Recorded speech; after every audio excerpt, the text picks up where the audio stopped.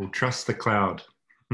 We are trusting the cloud. It tells me on Zoom here that we're recording, and I'm going to trust that as well. This is a special independent pop-up podcast with video thing that I'm doing entirely outside of the bounds of Substack with no one's permission, because I wanted to talk to you, David Farrier, a world-famous independent filmmaker.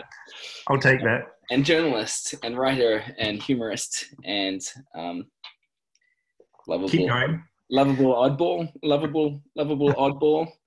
I'll take that. Yeah, good. Thank you very much for talking to me about your life in Substack.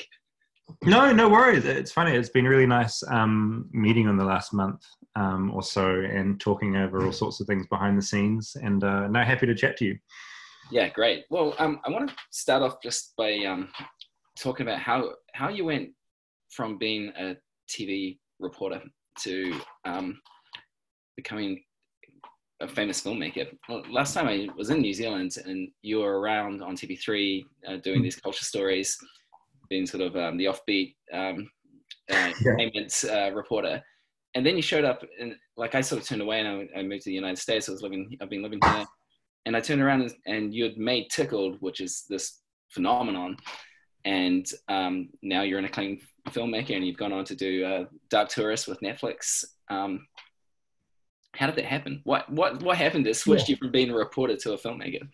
Yeah, I think it was a few things. I mean, I was very lucky straight out of university studying communications to sort of go straight into a arts and entertainment role at TV3, which was basically covering like the cat up a tree stories, essentially the stuff that would come at the end of a bulletin. And because it was around that was so specific, they really just let me do what I wanted. And so I kind of had 8 years to kind of hone the kind of storytelling that I enjoyed. It's not like I was being told to go and do a certain thing. I could cover the things that I was passionate about. And I think I kind of developed a bit of a voice through that. And then, inevitably after 8 years of working in the same newsroom, you become a little bit sick of it.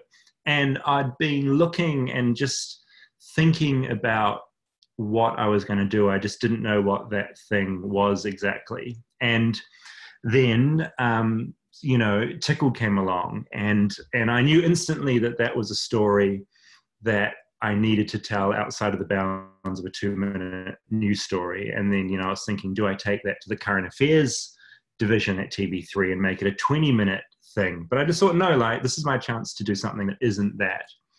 And so me and my friend Dylan, who came on board really early with that project, we decided to run a Kickstarter to make an independent, basically a documentary that would go on Vimeo.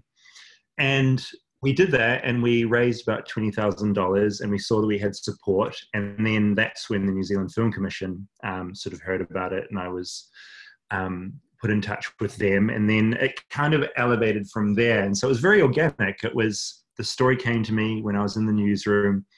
I made Tickled while I'd just gotten a new role co-presenting a show with Samantha Hayes, who I'd worked with for years. Like I knew her incredibly well.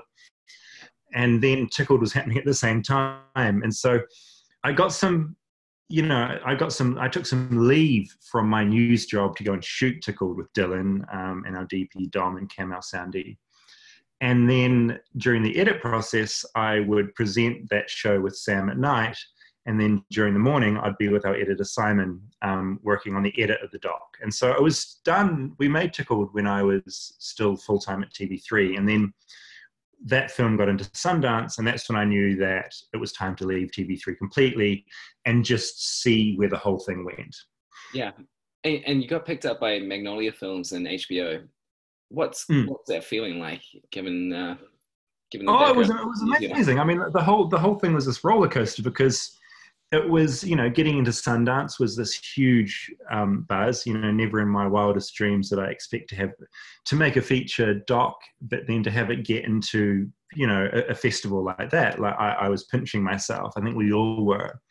And then we went there and, we sort of, I met this ecosystem of people, of publicists and sales agents and this whole world, because at Sundance, you know, obviously you've got all these films screening, but then buyers are circling. It's going to be like, what's the hot thing out of this festival? What's going to be bought? What's going to go where? And, you know, we caught the attention of Magnolia and HBO, and yeah, they bought it. And that was amazing because, I mean, it would have been amazing just to have, I would have been so excited just to have Tickled play at a festival, but to have it sell is the other thing. And it all kind of just worked out. It created, I mean, it helped that a lot of the, you know, a few of the more eclectic characters from the film turned up at screenings and kind of got buzz going in that town. Because, you know, it's a small town that Sundance is in, and word travels quickly. And so it just got some good buzz, and it sold, which meant it had a life through the rest of the year where it played wider than the festival, which was awesome. And did that transform your life? It didn't really. No, I came out of Tickled, and I think I didn't really expect this to happen, but I think maybe some friends and colleagues thought that once that happens, you just kind of, I don't know what, like you get offers to do things like, oh, you made that sort of crazy film about competitive tickling. Like, here's a cool story. Here's a cool story. You go right back to where it was before, which was like no job. No one's like chasing you. And it's like, oh God, I've got to come up with another idea now and start this whole thing again. And so after Tickled, I had a year of like a lot of wasted time. I was kind of like basking in the, I went to different festivals, but I wasn't pitching when I was going to those festivals. I was just there like feeling good about myself. Like, oh, look at me. I've got this film in the festival. And when what I should have probably been doing was pitching new ideas, but I didn't have any new ideas at the time.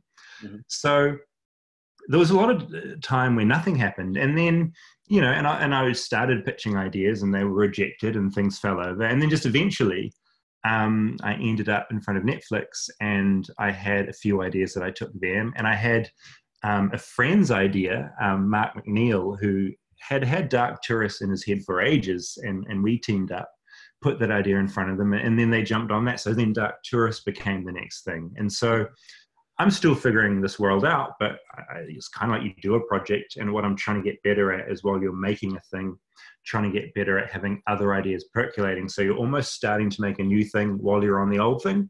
Yeah. I think that's how this life is meant to work. Right. Yeah. One treadmill to the next. Exactly. Is it a lucrative thing when you get picked up by Netflix like that? It's better wages and better money than I got working in a small New Zealand station like MediaWorks. I mean, one of the joys at working in journalism, which is all I've ever done, is that you get really used to not having money. And so I think anything that happened to me after working in a newsroom would be like much better, to be honest. Yeah. So.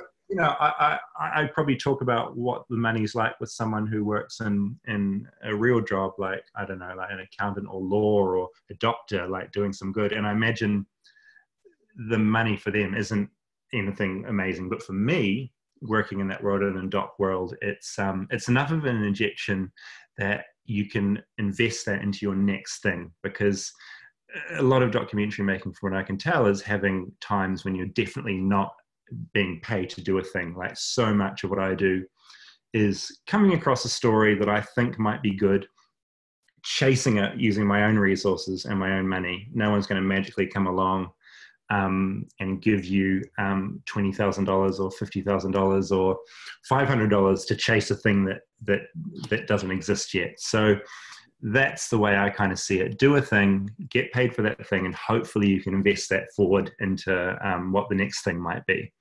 Right. We talk to a lot of independent writers for Substack, and virtually everyone who's using Substack and doing well on Substack, and some who are not doing so well on Substack, are independent writers, and people are trying to figure out how to be writers and make a life in the world like that. It's got a lot harder now that coronavirus crisis has happened.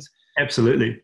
But for a lot of people, there's a hesitance to take the leap of faith, to give up whatever security they have in a job, or even if their job is not secure at all. So what is it that sort of gives you the courage to take those leaps of faith and to put yourself out there, even though you know that there's not necessarily a net there to catch you? Yeah, I think it's It's obviously different for everyone. I have an advantage that I have the only person I really need to look after in my life is me, which sounds very selfish. I don't have like a million children that I have to feed or anything like that. But really, I just think when it's time to go and do something else. And in my experience in life, part of working in an organization is that you become so reliant on it, and part of the reason you stay working there for so long for very little money is that you think you can't possibly survive on your own. But if you leave and you've got passion for a topic, you'll find a way to make it work. And I'm just so glad that I left when I did, because I would be going slowly, just unwinding in that place, completely unfolding mentally. I think it's, I think when it's the right time. And I think I knew it was time to leave TV3 because, as well as having Tickled that was going out into the world, all my best friends were getting fired by this absolutely batshit CEO who came in, who got rid of, like my mentors at that place. Suddenly John Campbell's gone and Carol's gone and Hillary's walking. It's like, oh man, like, and they're hiring these people to run a gossip site instead. Like, okay, it's time to go. So I think when you know. And I guess what I've been trying to figure out as well is, which is why I'm having a great time at the moment on your platform, is that part of the process of me, I think, of finding because what I want to do is make documentaries. I want to make visual things that take people on an intriguing journey somewhere strange. But to get that happening, you need to poke things and investigate things and find things out. And typically I've sort of been doing that either on Twitter, writing about things and seeing what the feedback is, lots of Twitter threads. I'll write for the Spinoff, which is a site that just lets me write let me write like 10 parts about a weird antique store, or they let me write in a certain way that suits me. And they're actually how I heard about Substack, because they use it for the Bulletin, which is this amazing, every morning in my inbox I get Alex Brace summarizing all the news that's going on from all different outlets. And I didn't even realize that Substack was creating that. That was the thing behind it. But when I saw that, I was like, oh man, maybe I can do this myself. Because I like being able to put ideas out into the world and stories out in my own way before, to see what they turn into. Does that make sense? I feel like I'm rambling a lot. And you're doing, by the way, let me shout out to Spinoff, which is a wonderful publication, and I love those guys. And I'm a proud member of the Spinoff. You've been doing a lot of this work, this sort of creative nudging on Facebook and Instagram and Twitter, where you have hundreds of thousands of people from aggregate following you. But like, why do it on those platforms? Like, and when your audience is kind of mediated by well, no, that was the thing. I mean, the reason I'm substacking is that I sort of thought to myself, the thought was really like, why am I giving all this information to a platform that I have zero control over? Like, if, I spend so much time writing on Twitter and putting things out on Instagram, if Instagram disappears and Twitter disappears, I've got no way to keep in touch with those people, and they've got no way to keep in touch with me. So I thought, instead of the first sort of article I sort of wanted to write on when I started my Substack was that instead of doing a Twitter thread, a 10-thing Twitter thread, I just turned that into an article and put that up. And so suddenly I'm able to directly correspond with people. I know who they are. They know who I am. And it just, and plus you can still post that on Twitter. Like, you can still put that article out to people. Absolutely. Yeah. And it's in a way where it's not annoying. Like, often when you do a tweet about something, but I don't even know what it is culturally, but sometimes when you link to something in Twitter, it's quite annoying. You're just like, why didn't you tell me in this thread? But with the linking to Substack, it's so easy to click through to. I don't feel like I'm being an asshole to the people that are following me on social media. And generally the people that have followed me onto Substack are thankful for doing it. So I don't feel like I'm taking stuff away from my followers on those social media platforms. Yeah, and I've been looking at the comments, and it's very early days, you're only a week or two into this with Substack. Yep. I've been looking at the comments on your posts on Substack, and they're people there, they love you. These are like your real devotees. The people who are commenting are amped to be receiving these emails from you. Yeah, and and that's something I hadn't really clocked on. You know, for a lot of people out there, they get, you know, they check their email, which is quite a personal thing. Like you check your Twitter and Instagram, it's just, it feels like this public forum, but email is this personal thing. I mean, people have had email addresses like for going on, some people, you know, decades. And suddenly, like if they receive a message from you, it's a personal thing. And so I think it's neat for people to receive, because if they like your work, it's a curated thing from me to them, and it feels very personal. And I'm sort of interested in writing for that as well, because it changes the way you write. You kind of, it's almost like you're writing for a person. You're not presenting a thing into this huge public forum. It's almost like you're writing personally to someone. And I think that's an interesting way to write, and giving people giving people a word count to reply to you instead of 140 characters on Twitter or whatever it is now. Mm-hmm. That's cool, because people write paragraphs, and the people following are like well-spoken. I haven't had to delete any comments. It just, I don't know, it's been cool. Like I expected there to be some kind of annoying thing happen in this whole process, but it's been incredibly positive. That is one thing we've found and been surprised by as well. We recently introduced some features that let you ban commenters if they get too uppity. I have no doubt that someone will come in that I'll ban at some point. But yeah, well, it hasn't really happened that much, even though we've got people who are doing quite sort of polarizing work in some cases, or like, you know, people on the hard left, people on the hard right, and people down the middle. And part of the reason that we think that the trolls are not really showing up is that it's enough of a barrier to require that someone sign up to your mailing list to be able to participate. They have to put some effort in. Yeah, and then they're on and actually it's even better if you've got the pay subscriptions turned on, because then they've got to pay to be in there, because you can do the you can not just make the comments only available to the paid subscribers. So they can be trolls if they want, but they're going to pay you $5 each time, you know. Yeah, right. And that's the other thing that I like, because at some point I will make it so certain posts are paid for people that want to pay. So, I mean, my kind of concept is that most of the stuff is going to be for free, but for people that like it and appreciate it and have the means and want to, they can pay to get not like the best stuff. I'm not going to hide like the best stuff away, but it's something a bit extra, or maybe a bit more of a deep dive into something personal to me. Yeah. And that feels better than the Patreon model, because I always thought, oh God, do you want to go on Patreon? But Patreon feels to me, because as a creator, I don't want to come across as like, you don't want to be that like asshole who's like got a Netflix thing and then comes out and is like, give me your money to support my life. Like it shouldn't feel like that. Yeah. And this feels like a good balance of like the free content that just keeps coming that I can write about and do what I do. And then if people want to contribute at some point, maybe I'll turn that on and they can. Yeah. I think is that the right way to think about it? I don't know. You're the expert. In my opinion, yes. I think as a reader, I've experienced this, but also I've seen it from the platform point of view, seeing people's feedback and seeing people's reactions. What happens is that people often feel grateful for the opportunity to pay directly to support this writer or creator who they trust or love. And it's a good experience. They don't feel cheated. They feel like, oh, this is an opportunity here that I can have a more direct, a more sort of intimate connection with this person, and feel like I'm like one of their insiders in a way.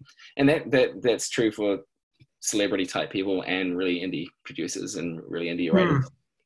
Well, I guess it's that feeling you get like, if you give to a boosted campaign or a thing, you feel you're part of something and you're contributing, which is a good feeling. Yeah, right. Yeah. And do you see this as, well, what do you want it to be? Do you want it to be like a serious money making enterprise for you at some point? Because you're in a position where it could very well be. Yeah, for me, no. Like, and honestly, it's not. I mean, I would. Yeah, it's definitely not about money. I just want a way to put things out into the world and for people to read them and enjoy them. I mean, obviously, if some people if I end up putting some paid subscriptions on, I don't think it's going to be a lot of money, and it's not something I need. It's just like a nice little bonus. I mean, to be honest, I think I'd happily keep doing it free forever and still keep doing it, because I've been tweeting and writing long Facebook messages for free for about 10 years now. And I still enjoy doing that. It's just this happens to be a better format where I can write longer form things.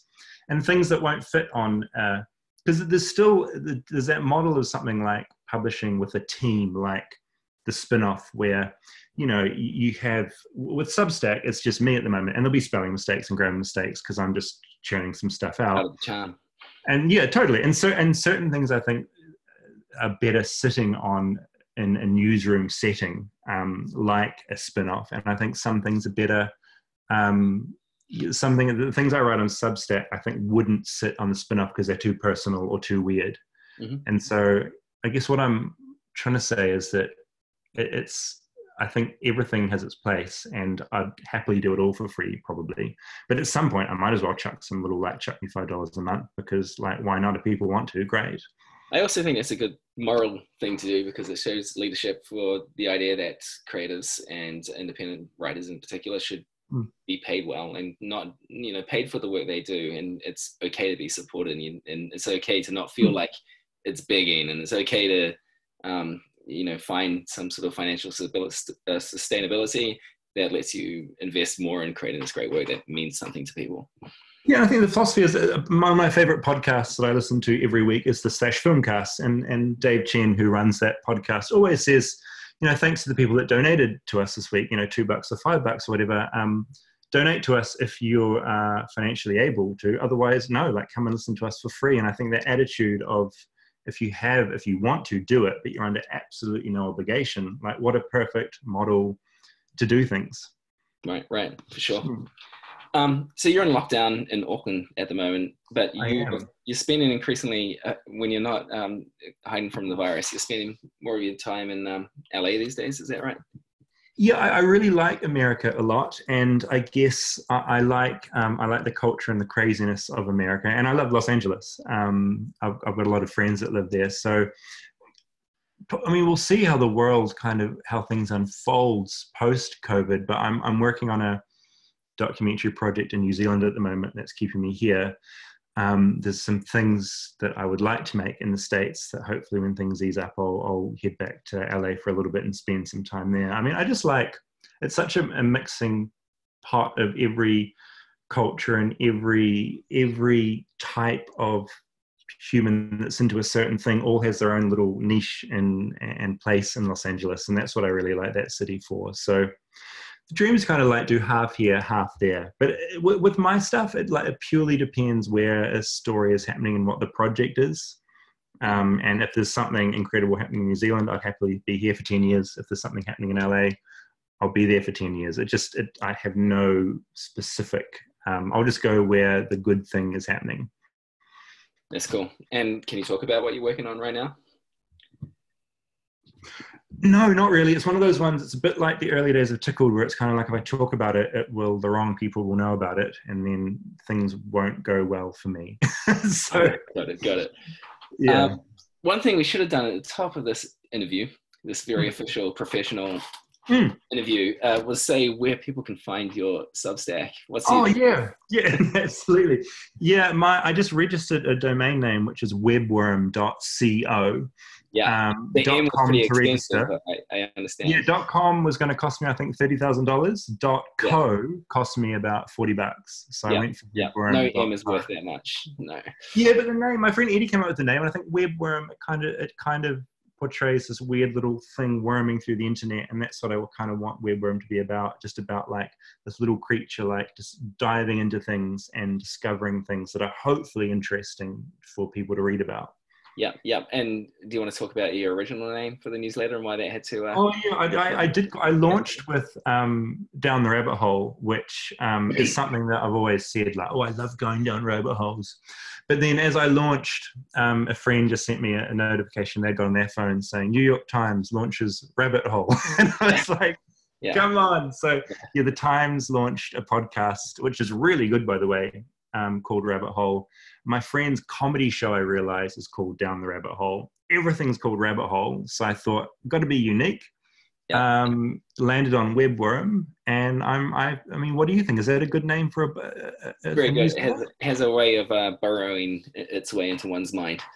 Oh, good. And my older brother, Rob, designed a little worm logo for me, which it sort of looks like this little stressed out worm with kind of my face on it. It's kind of disgusting. It's a bit freaked out. and I really like it. Yes. I'll make sure our production people put it in the blog post that I'm going to put together after this call. Oh, that'd be amazing. Yeah. Well, thanks very much for taking the time. By the way, it's also, if you forget webworm.co, it's also davidfarrier.substack.com will get you there, right? Yeah, or I think I did. No, I changed it to webworm.substack. Oh, shit. Okay. Sorry. Yeah, I changed the name around. I did, and that's an interesting feature you've got on there where it's that big scary button that it's like you can change it once and we'll update all your links. And I was just like, yeah, I'm just going to do it. Yeah. Magic URL transformations. Yeah, loved it. But no, thanks for this thing you built. It's I really like that you've made it, and I'm loving it. And I've just written up a piece on this kind of weird side to Tickled that I never got to talk about, and I think that's going to probably be one of the next things I do, which I think could get some traction because it's quite a unique sort of angle on the whole thing. So we'll see how it goes. But it's all an experiment. Like I want to see how this thing plays out.